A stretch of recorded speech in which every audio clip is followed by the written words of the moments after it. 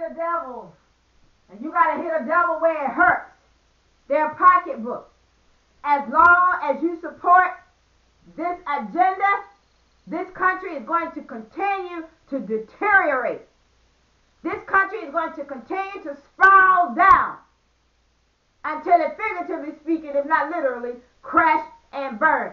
This country is headed for destruction. This world is headed for destruction because the people that set the theme and the tone for this world are not properly doing their job.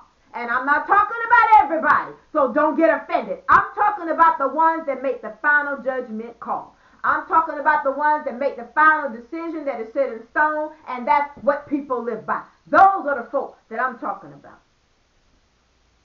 This world is headed for destruction. That's all I can say about it. And the rest is up to God. That's all. I just had to speak on it today because I'm tired of seeing people stand beside the road begging for stuff and things that they need. And years ago, I didn't see that. Years ago, people had homes and they weren't being put out of their homes, because of things that are out of their control. It would be the landlord's responsibility to make sure that those homes are suitable for human occupancy. And the thing that gets me with money is it doesn't really even have any value. Oh my gosh. That's the thing about it. That's the thing about having your mind imprisoned in this matrix. Once you come out of the matrix, you see that all of this stuff was created around you. None of it matters. All of it is man-made. Money is man-made. Everything, all the rules, all the regulations, man-made. There's not a rule that has been made that cannot be changed. Not one. The pay rate being set for what it is. And I don't even know what the minimum wage is nowadays. That can be changed.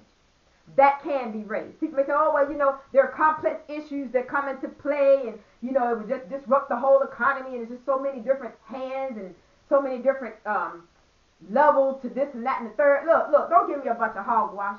Don't give me a bunch of hogwash because for the people that are not suffering, for the people that have decent salaries, they may not be rich, but you got decent salaries that are the so-called shot callers, there's something you can do.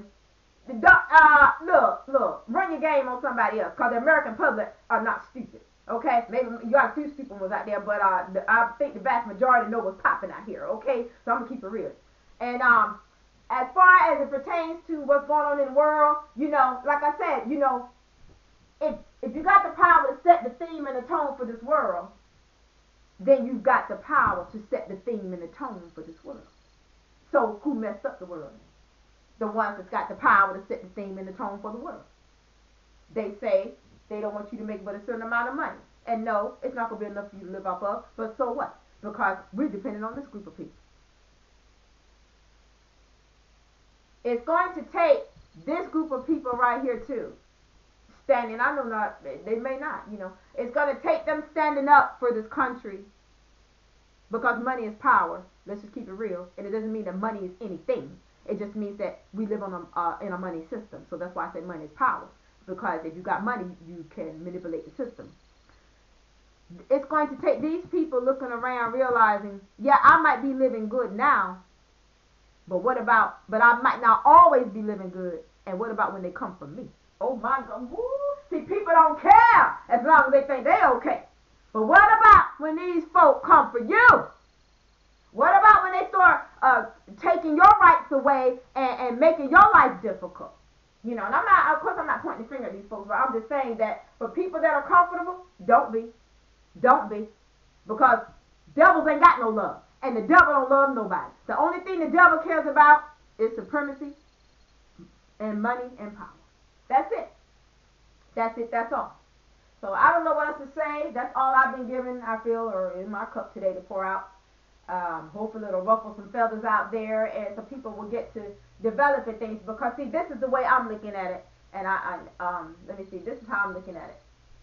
You take these houses that I drew down here, these large houses that are overly priced and it's very expensive.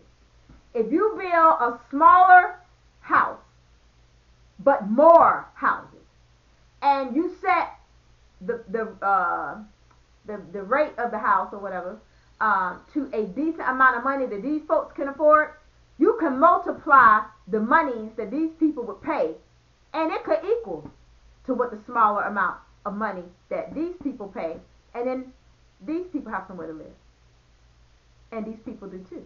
You get what I'm saying? Maybe I'm not explaining the way I want to because I'm rushing, but this is what I'm saying. We know that a smaller group of people can afford these larger, expensive houses than we know a smaller group of people can afford these houses more than the larger group. But if they build smaller, more affordable houses, and they build more of them, it can equal to the amount of money that they're receiving from the larger houses. Are y'all following me? You get what I'm saying? Because if you multiply the salaries, if you multiply these people, and let's just say each one of these were in a house, what they are charged to buy a house or rent a place can equal to the amount of money these folks paying, and this is a lesser group. I know I didn't explain it the way I want to, but somebody out there will get it. The same way they're building these humongous houses that can't nobody afford, and building these apartment complexes, and they just think, oh, well, they're just so wonderful that they're just going to throw the money up to sky high in each unit. You know what you need to do? You need to build smaller houses so that these families can have somewhere to live, and these little children could grow up in clean environments without worrying about hearing gunfire all night, or a bullet coming through the window, or somebody snatching a woman off the street, raping her because she don't have nowhere to stay and she's sleeping on the sidewalk. You need to do something. I don't know who you are out there.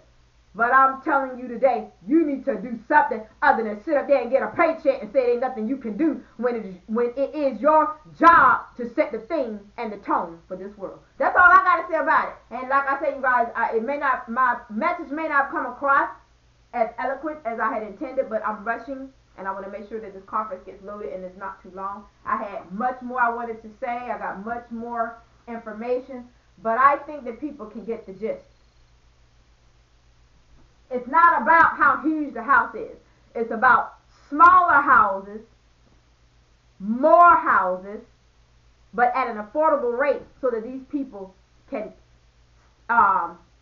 stop sleeping on the ground, living outside, have somewhere to use the toilet, don't have to go to nobody's house, abandoned houses and buildings and things of that nature. There is something that can be done. And there are those of us out here, we are not asleep, we are awake. We know that this is deliberate. And we're not going to stand for it.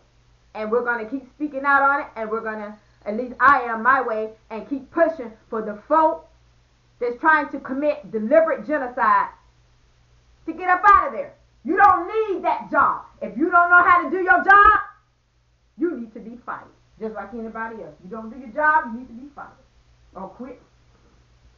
You know what? That's how it's done in the world. Why is it these folks act like they don't know what to do? Oh, we don't know the answers. You know what the answer is because you're the one creating the problem. Enough said. With that said, God bless you all until next time. God bless you. Let me tell you something out there. God is still on the throne, okay? Wait, I say, upon the Lord. Wait, I say, upon the Lord. God bless you all until next time. Bye-bye.